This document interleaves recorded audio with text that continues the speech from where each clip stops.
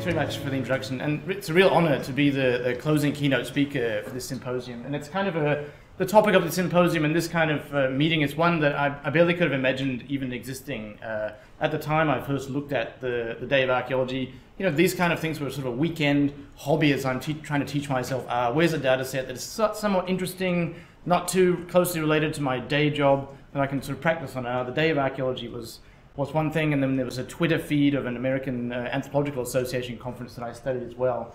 And I published a paper on that in 2012 or 13, and then included that in my tenure package at 2015 at the University of Washington, just as a thing to say that I was sort of interested in, you know, how archaeology engages with the public and how sort of people talk about archaeology in an open forum.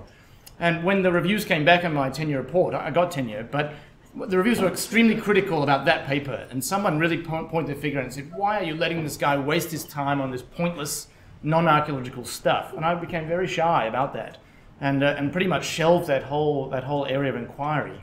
And then when I received the invitation from Chiara some months ago, I sort of thought, okay, I'm sort of seeing a validation of this kind of work now.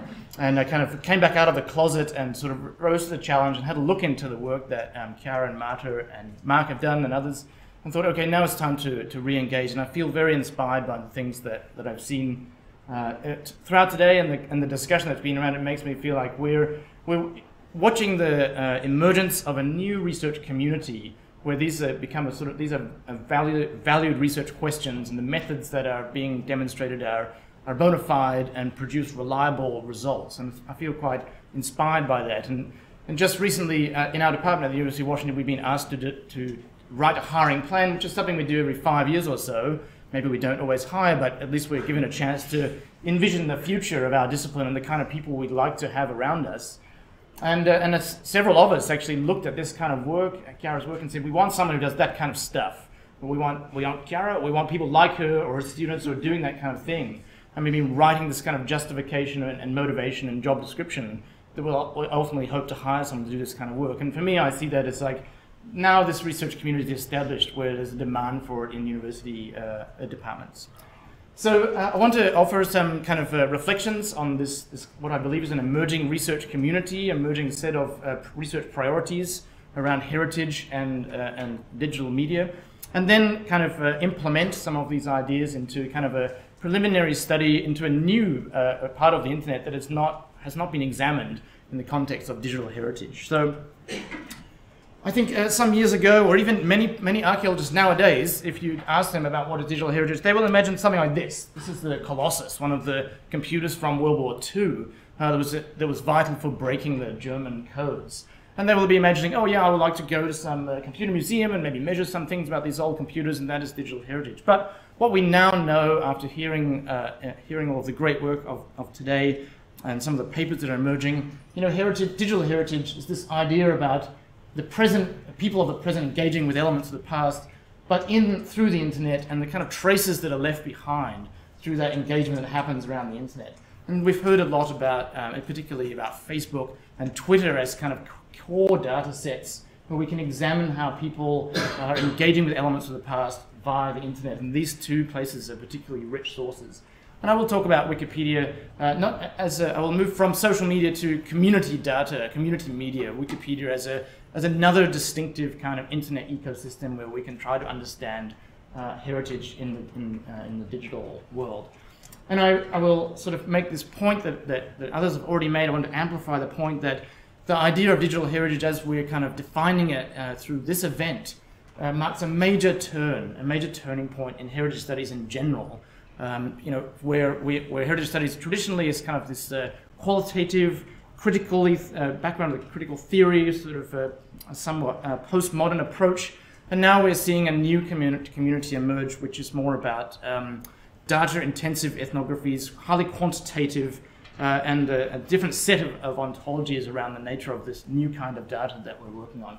So I'm really excited about the development of this sort of set of research questions and the emergence of this community of which I count all of you as part of. So in an attempt to kind of extend this work and sort of homage to Chiara and Marta and the others that are pioneered here, I was sort of thought about what makes sense to study. For me as an Australian living in the United States, Brexit is kind of peripheral concern. But an area of heritage studies that I think is very central and something that everyone can recognize as a sort of core area where debates are enacted at varying scales, from sort of individual scales to state-like entity scales, is about UNESCO and the process of enlistment of sites on the World Heritage List. And so this is, I'll just give a little bit of background about that, although I will assume that many of you are more familiar with UNESCO and the World Heritage debates and process now. And this is the Nubian campaign in Egypt, which was one of the great successes of UNESCO and the World Heritage Program, where they moved a whole bunch of stuff, huge amounts of things out of the way to build a dam, huge amounts of money put together, lots of cooperation, the sort of poster child of UNESCO and World Heritage.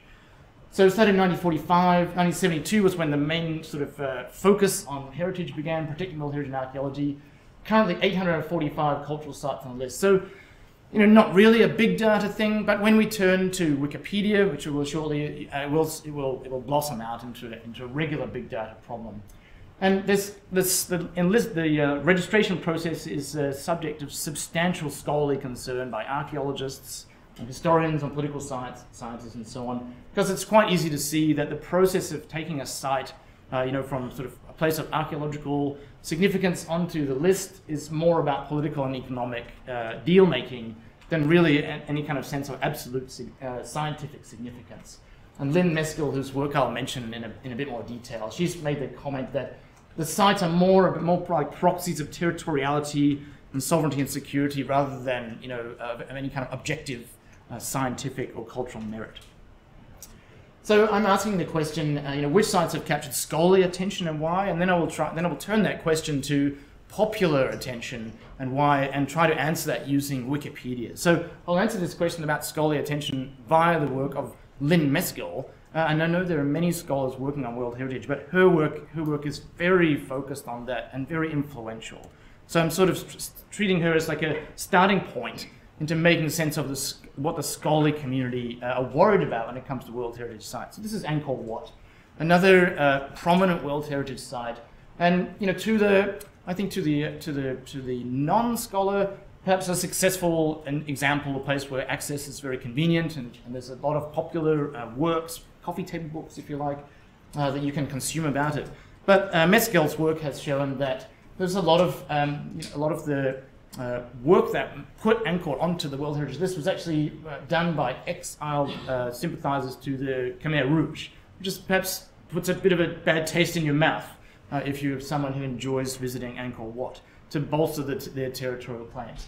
A couple of other places that she has written on extensively, Mapungubwe in South Africa, very complicated situation with state-supported mining efforts, and then a series of the BRIC country groups supporting these mining efforts, and then the South African government kind of giving them a lot of flexibility to encroach on the proposed territory, for which UNESCO were somewhat powerless to sort of push back and say, well, you cannot claim this as a World Heritage Site if you're allowing mining sort of right on the top of it. So we see this sort of state-level involvement that creates conflicts between UNESCO and the state sponsors. Another one, Timbuktu, and many other examples that fall into this general category, Kandy in Sri Lanka, Palmyra in Syria, where there are sort of state-level actors like rebel groups, militias who blow things up and kill people in the World Heritage area. And UNESCO are not keen on those kind of things going on when the registration process is happening. And Lynn Meskel has documented how powerless the World Heritage Committee is to do anything about that. They can observe it and make sort of comments about it, but they lack any mechanism for stopping it or mitigating any of that. So there's some sort of controversy around how worthy are these places to be enlisted if there's the site of kind of ongoing terrorist or destructive processes. The Priya over here site, another one that she's written a couple of papers on, a very nice paper where she got a hold of WikiLeaks and found the cables in WikiLeaks to be extremely revealing about all of the deal making that went on, not really between Thailand and Cambodia. This site sits right on the border of the two, a contested border line where both countries claim it. But it's all of the deal making around about other countries, not in Southeast Asia, Russia and the United States and the UK, about access to trading ports in the area, and other kinds of aid arrangements that she has illuminated in this paper where she used WikiLeaks, the cables in WikiLeaks, as the main source. So she made the case of hyperconnectivity in the process of negotiating World Heritage Sites, where things that don't seem to be normally connected in our day-to-day observations or seem to have a natural connection, when it comes to scrutinizing how sites get onto the World Heritage List, all of these things seem to be deeply connected in a way that you would hesitate to say, and without appearing like a sort of conspiracy theorist. She has found that they can be quite well substantiated through the WikiLeaks cable. So hyperconnectivity is a key idea with states, state-level actors, rebel groups, mining companies that are state-sponsored, sort of competing and challenging the process of the World Heritage nomination and causing complications and creating debates amongst the UNESCO World Heritage Committee about how to manage this, and is the enlistment the right thing to do. So that's a sort of scholarly debate in the topics and the sites. So just keep those sites in mind, because then when we turn to the Wikipedia analysis, you can try to gauge how frequently those sites pop up in terms of the metrics of sort of Wikipedia importance. So community data science, we've heard quite a bit about social media, and we can say maybe social media data science, and studying Twitter and Facebook, the text mining, text analytics of those sources. I want to introduce like a new idea or a new data source that's relevant to digital heritage. And I want to call it community data science because it's not quite the same as social media, where you're just kind of chattering away with loosely defined communities.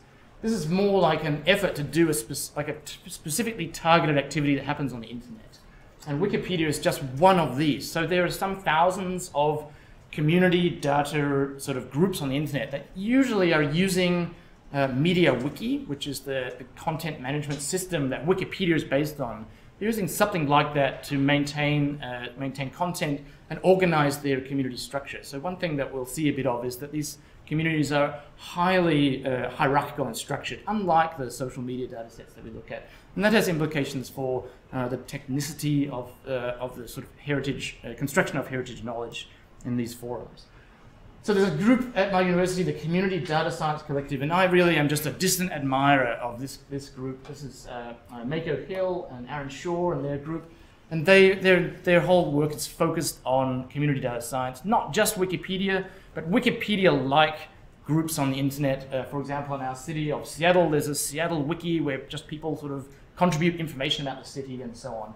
So they've kind of defined this community data science way, this approach, qualitative and quantitative methods to study online communities.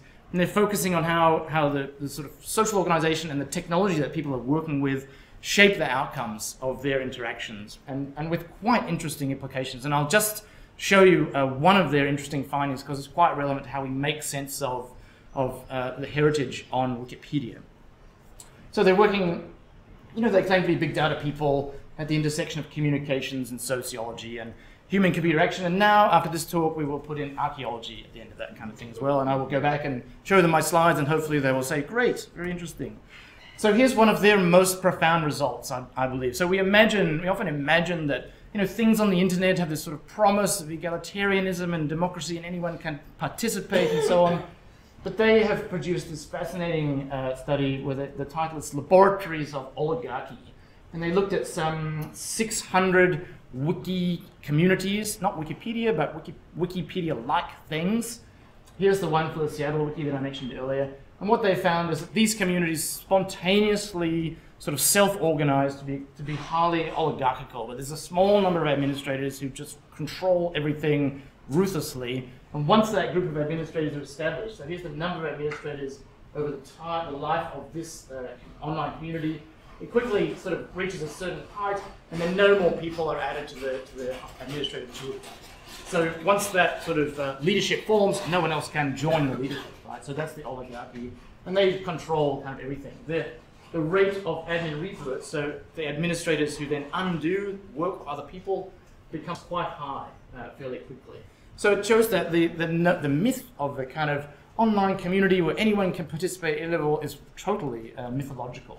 And they've demonstrated this in a very general form across hundreds of wiki-like things.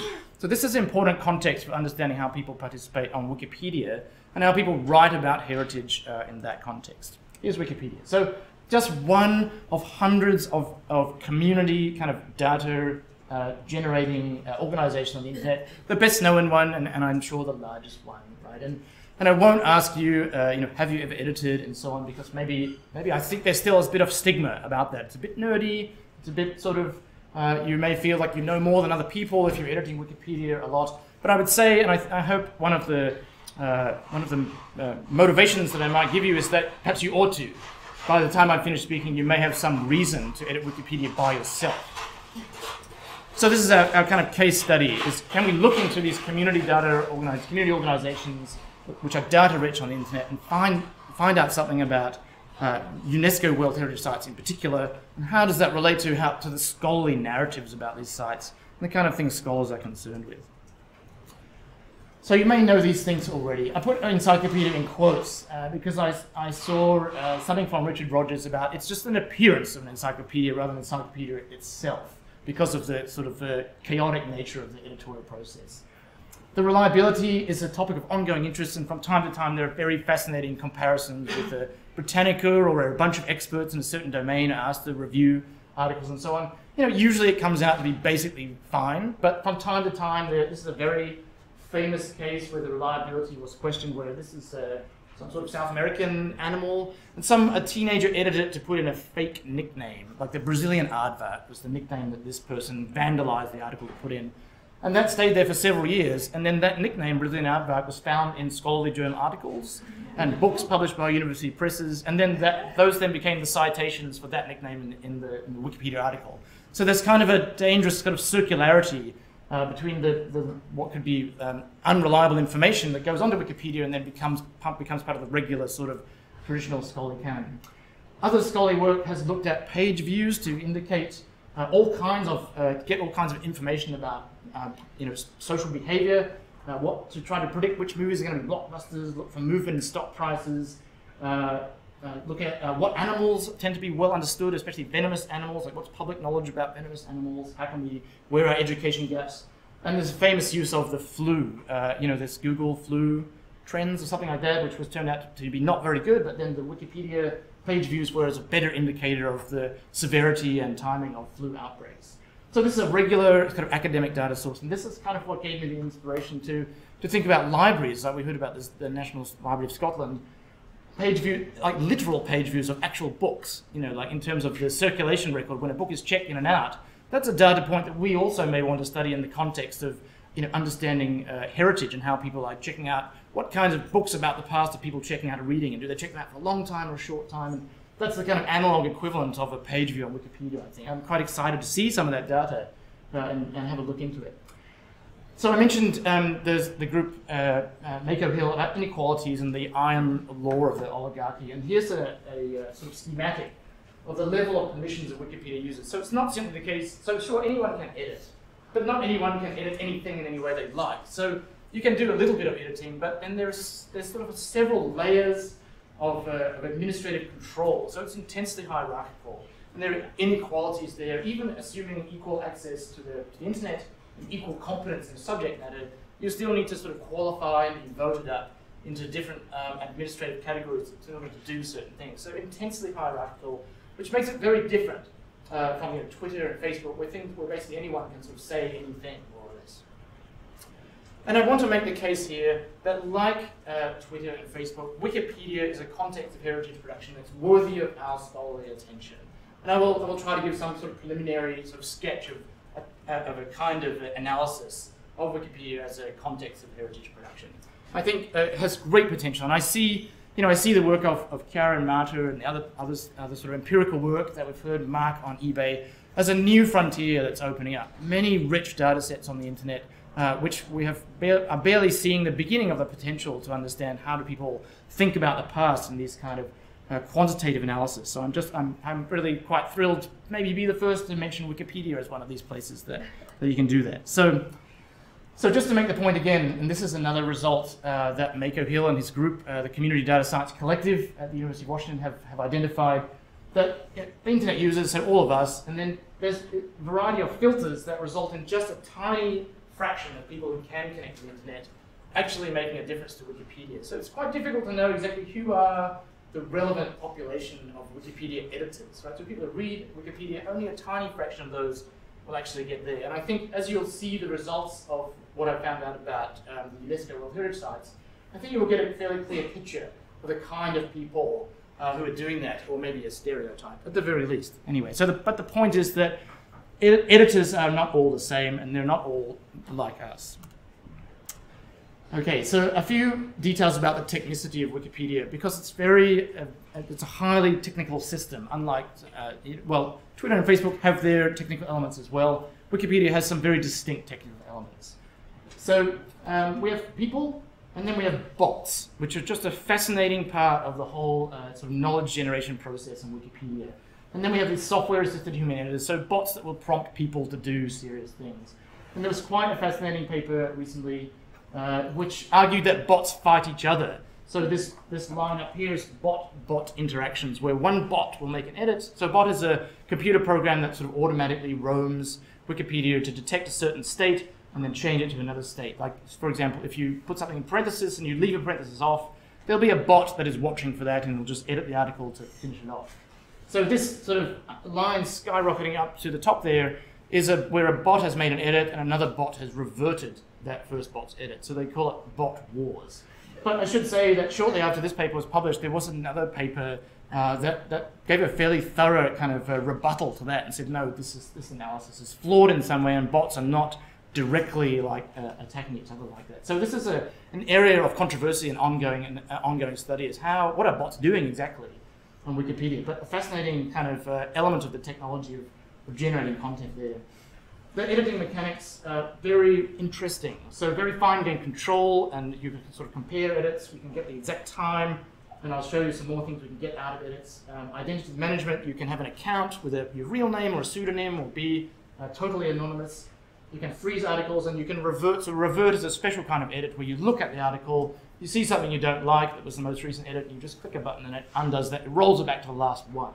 So it makes it so undoing the last change is much easier than adding some new content onto it. So there's kind of some asymmetry in the type of edits that can be done, which makes the editing record much richer than just simply a single kind of edit. And then we have behind each article this kind of opportunity for the editors to discuss with one another and resolve conflicts and just sort of chat about things. So this is kind of where the potential for a close ethnographic reading of knowledge generation on Wikipedia is possible. And I've just really started scratching the surface of what's happening in there. Some of them are very long. And then a really exciting area of scholarly work is conflict detection on Wikipedia. Which articles are a focus of argument, what parts of the article, what words are being argued about in the articles.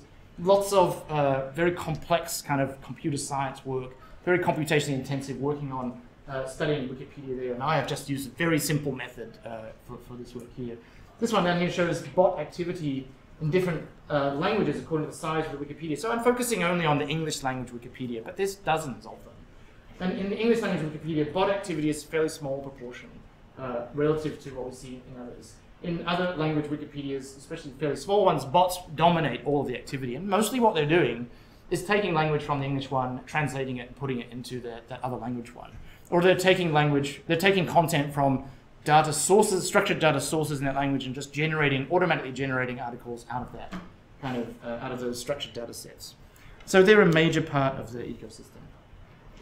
So let's have a quick look and see what can we learn about how people are organizing information or managing controversies about UNESCO World Heritage Sites on Wikipedia as a context of a sort of digital heritage kind of enactment and processes. So it's quite challenging to know how to organize this kind of analysis, because there's so many elements of the technology of Wikipedia where interesting things can happen. It quickly becomes overwhelming. Where do we focus our energy on identifying interesting behaviors and interesting contrasts? So this is how I've done it. I will first look at very sort of superficial comparison of contrast, like the size of the article, how many links out to other articles are on a Wikipedia article, and the sources cited. Just like we would cite a scholarly source in our own writing, many Wikipedia articles will cite scholarly works to sort of show that the claims are reliable. So I've got just a couple of very sort of basic variables about content. We've got something about consumption. So how many page views over the last 100 days have these articles had? And then how many other articles link into that? So how much does each article get consumed by the rest of Wikipedia how many other Wikipedia articles are linking to this certain World Heritage page. And then we have many variables about production, and it's still not obvious to me which are the most significant ones, but here's a couple anyway. Number of edits, number of editors, size of edits, vandalizing edits, yes, because they are often labeled by the editors. Reverts is this special kind of low energy edit I mentioned, bot activity, stuff about talk pages, all related to how the article is generated or produced. And then a couple of observations about spatial patterns. Because these World Heritage sites are distributed across the world, we may want to know, are they concentrated in some part, or are there some inequalities? How well does the distribution resemble the real list? And then some temporal patterns, and we have some quite interesting observations about both of these that I'm really excited to share with you. So content, this one up here. So you might have seen Mark showed a PCA briefly of some of his eBay data. This is the sort of new cool data science PCA, the same idea, clustering, but UMAP and HDBD scan and then random forest, the same concept, just new clothes for that idea. And what we're seeing is, do the articles tend to cluster according to some of these attributes about their Wikipedia article? Generally not. So we can identify 4 or 5 clusters, but then the purple ones are kind of unclassified ones, so which indicates that we don't get good separation of the articles along these basic variables that I just described. What seems to be sort of key variables are, I can't quite read that actually, so it's too small. Well, you'll see shortly where the big differences are. But so the point is, they're quite very continuously. The Wikipedia pages about World Heritage sites, it's not like they form into a series of discrete groups like very short ones and very long ones. They're sort of grade continuously. So down here, what we have, and so this is a sort of consistent visualization that I'll show as I explore many of these variables. In the yellow is the distribution of the World Heritage site pages. So I was able to get about 500 or 600 out of the 800 I could get the Wikipedia page for. And you know, it's a challenge because Wikipedia is constantly changing. As I rerun my analysis, many of the links have to be updated and fiddly things going on. And then in the back, the purple one are 10,000 random sites across Wikipedia, just as a control sample, so we can say, like, are these sites any different from an average site on Wikipedia, or are they basically the same across many dimensions? So 10,000 is a fairly small sample, but it still took me several days to scrape that out. So I'm just going to show you that for now. So let's have a quick look across some of these basic variables of content. Number of sources cited per 1,000 words, roughly the same. So this is like citation density, so controlling for the length of the article. Basically the same as the average Wikipedia article. Number of links to other articles per 1,000 words, so link out density, much the same. But the word count of the article itself, significantly longer. So this is a log scale down here. So we have over 1,000 words on average, and just a couple of hundred words on average for the typical article. So these articles, generally, what we can see about content is generally much longer than the average page. So some details about consumption now. Here we've got the total page views and links from other articles into those pages. And we can see that in both of these metrics, the World Heritage pages are significantly more than the average page of Wikipedia. So they get a lot more attention. People searching the internet, coming to Wikipedia, they'll more often come to be going to a World Heritage page than a random Wikipedia page. And when people are editing other Wikipedia pages, they will be linking to a World Heritage page more often than any other random page, right? And so up here, we can see, I just have identified some of the ones that are at the top of these distributions, like the ones that are the longest and the most linked to and the most frequently visited. And maybe you can see there's Auschwitz, there's Petra, something in Naples. So they're mostly sites that are fairly Tower of London, fairly mainstream sites that you might imagine being on someone's kind of Euro tour itinerary, right? So we're not seeing the ones that Lynn Meskel was writing about, with one exception of Timbuktu, which seems to get a lot of interest. So this is a sort of theme that I will try to unfold in some of the other comparisons as well. So production, so consumption and production things, content basically the same. Consumption and production, they stand out a bit. So we've got the number of edits about the same, but if we look at edits per 1,000 words and editors, so the number of individual people making edits per 1,000 words per page, so we can call this edit density, right? Significantly more than the average random page. So these sites, we would say, these Wikipedia pages about World Heritage sites I would say, are intensively wordsmithed. So a lot of effort going into crafting the text on there, and typically more people involved in crafting the average sentence on one of these sites as well. So they're getting a lot of attention by people generating the material. Vandalism, they generally are getting less vandalism. You can see on the lower right, there's a little less vandalism than the average website. And the sites that are getting most vandalized, the ones I've labeled here at the top, the same as the ones that are getting the most attention, which is what you would expect. Because you know, out of 100 people going to a Wikipedia page, one of them is going to be a sort of a teenager with too much spare time who just wants to like write something silly about their friend in the website, on the encyclopedia entry instead. So it's or these articles here, we might imagine they're sort of going there on a school trip and they're just larking around and being vandalizing the article, something like that. The highly visible, high-profile sites there. And reverts, this is a sort of revert vandalism correlation, as you'd expect.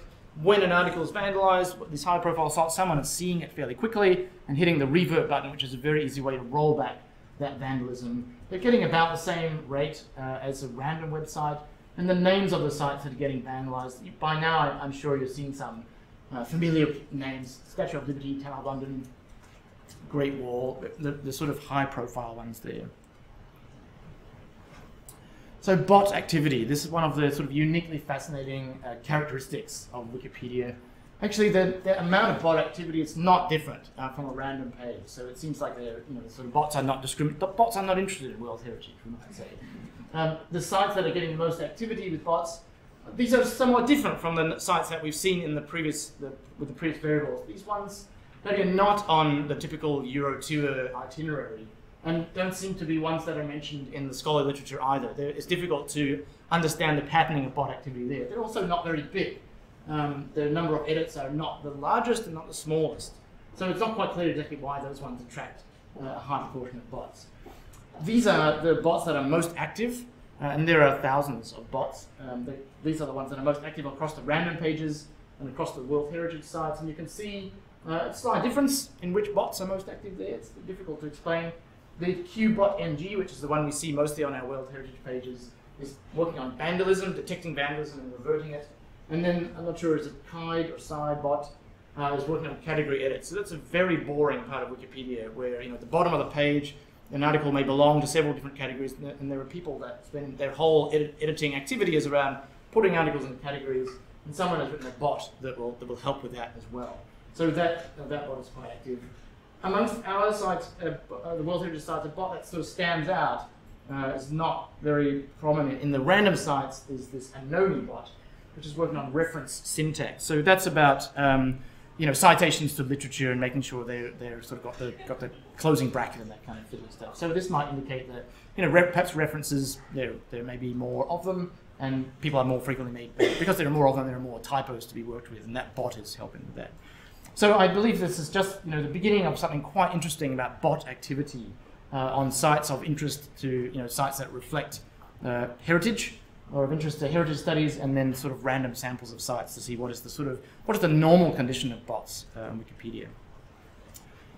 So here's my engagement with the question of controversy. So as I mentioned before, this is a rich area where mostly sort of computer science and informatics researchers have developed a variety of quite complicated metrics for identifying controversy. And I have, in reading that literature that I mentioned, I saw that some of them mention that the talk page length is quite well correlated with some of these very complicated ways of measuring it, very computationally intensive, where they compare one edit to another word by word and find out which word has changed.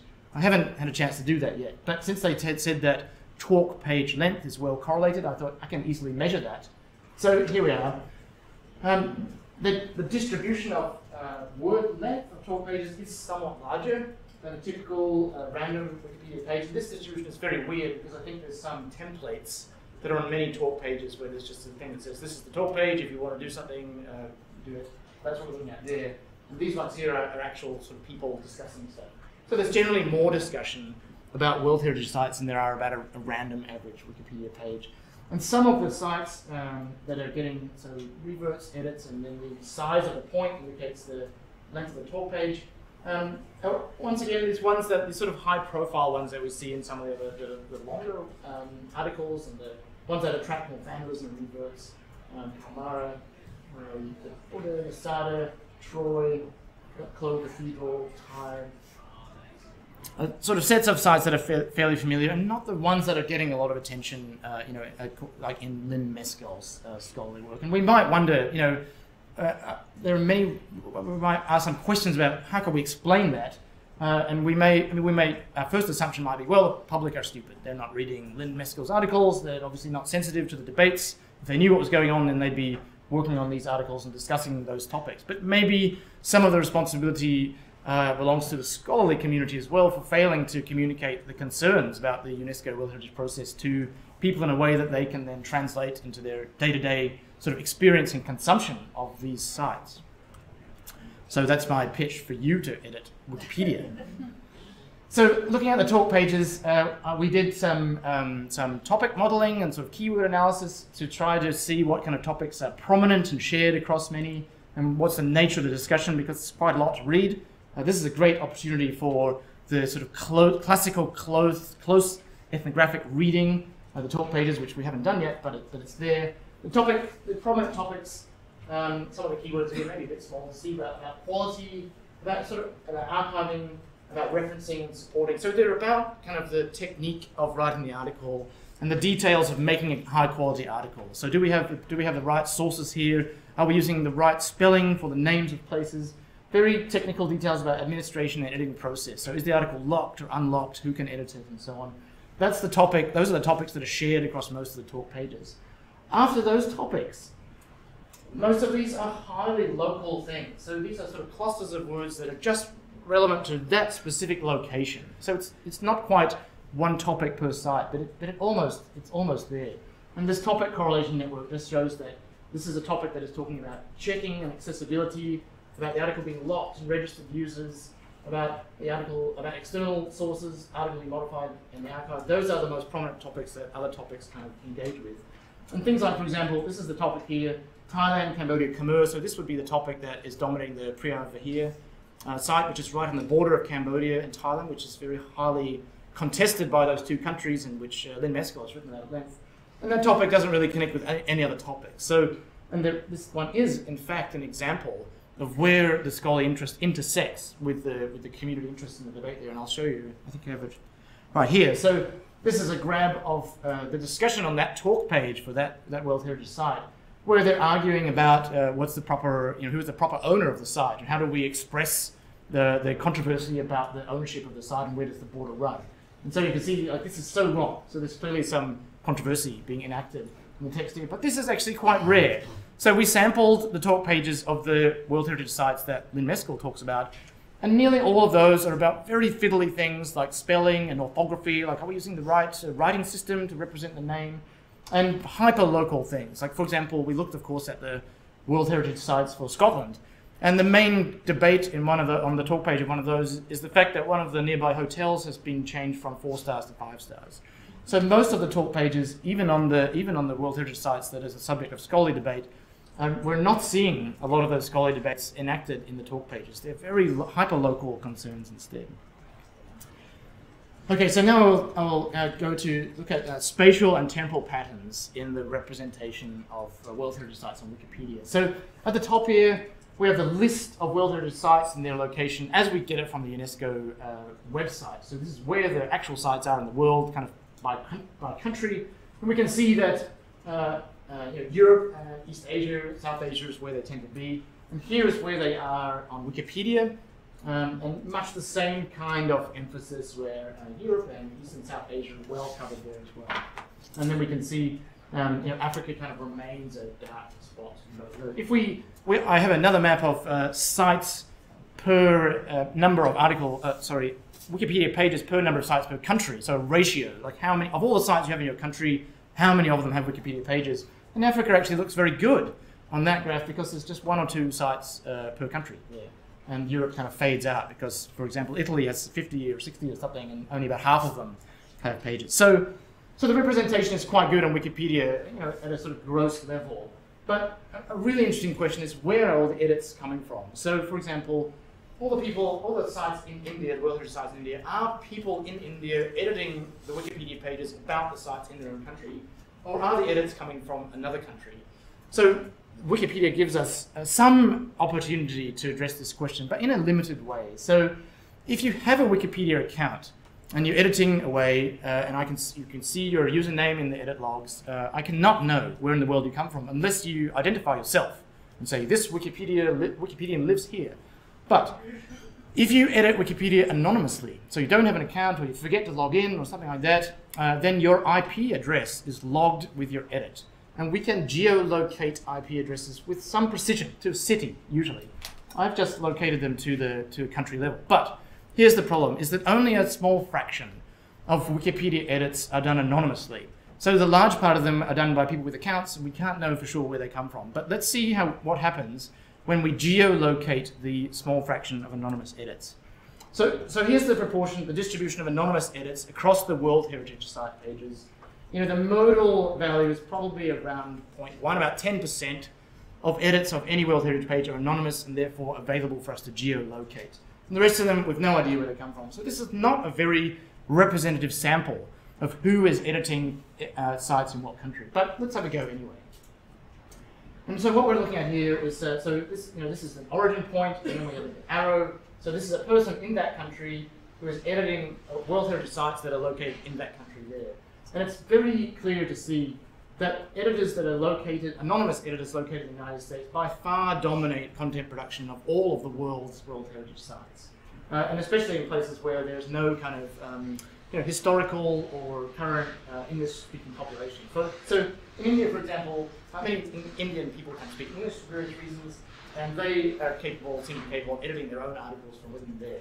But many of these smaller countries that do not have large middle-class English-speaking populations are totally at the mercy of US-based editors for what the world knows about their World Heritage sites. So I think this is very kind of profound demonstration of, maybe we can say, some sort of digital imperialism about the world's knowledge of World Heritage. We're largely at the whim of what people in the United States want you to know about World Heritage sites, because most of these people are not, in their own countries, are not editing those sites. So the UK, obviously, are the English-speaking, and I think Italy some. And so China, it's nearly all coming from Australia and the United States as well. So quite a fascinating and disturbing pattern, I think, that the people in the countries where most of these sites are not really very active in communicating and constructing the knowledge about their World Heritage sites. So, temporal patterns. This is my last kind of major topic about the World Heritage site. So it's a bit difficult. I'm still not quite sure what is the most interesting question, the most sensible thing to look at here. The first part here is the age of the page. So compared to random pages, this is a page that was made yesterday, and this is a page that was made in 2001, which is when Wikipedia began. Most World Heritage pages appeared relatively early in the history of Wikipedia, so it seems like a thing that people felt was important for Wikipedia to have in its early days. And the average page is out in this kind of long tail of more recent Wikipedia pages. So they're relatively, mostly appeared relatively early in the history of it, which also sort of validates their centrality in Wikipedia. They're longer and they're very frequently linked to by other pages. This graph may not mean anything, but here's this is the year that the World Heritage site was inscribed on the World Heritage list. And then we have a distribution of when it was appeared in Wikipedia. So these are pages that appeared after inscription. It makes sense because many inscribed in 1983, 1994. This is the distribution of years of inscription down here. Most World Heritage sites were inscribed before Wikipedia existed, so we should expect them to be down here. And then a small number of them a small number of World Heritage sites had Wikipedia pages before they were inscribed on the World Heritage list. So we might have a question about, is there some causal effect? So if a site appears on Wikipedia, does that somehow make it better known or more important somehow to people who then are going to lobby for its inscription on the World Heritage list? Not clear yet. But most of them were there in the early days of Wikipedia. So it indicates they're an important part of Wikipedia for that community. And I think this is the final piece of data. So this is time series edit activity, number of edits per month, I think, for a bunch of articles that have like more than 100 edits per month between 2001 and the present. And what you may be able to see, again, my intention. So each one has a red line on it, and the red line indicates the inscription date. So that's the year when that World Heritage Site was put on the World Heritage List. So these are the subset of sites that were inscribed on the World Heritage List after Wikipedia was founded.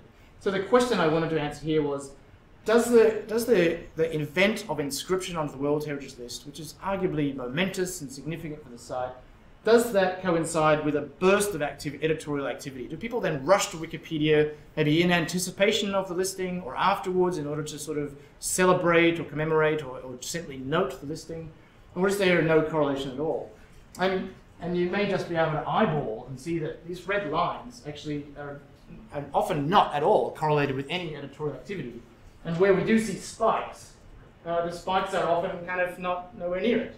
So it's really the exception. Here's Tyre, here the exception where there's a burst of editorial activity that seems to surround the inscription event.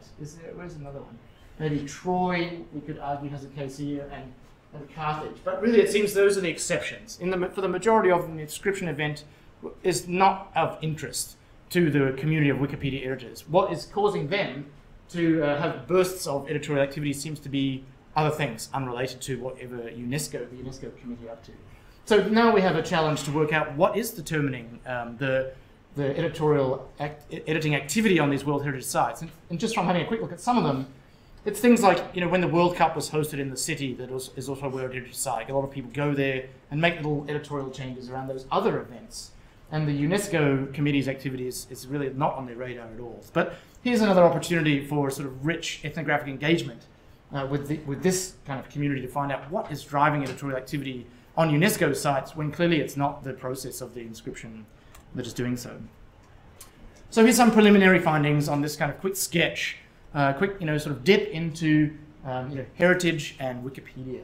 So just to summarize, the content longer than typical, but otherwise not standing out from the random site. But consumption, yes, they are outliers, heavily viewed and heavily linked to, very central on the encyclopedia.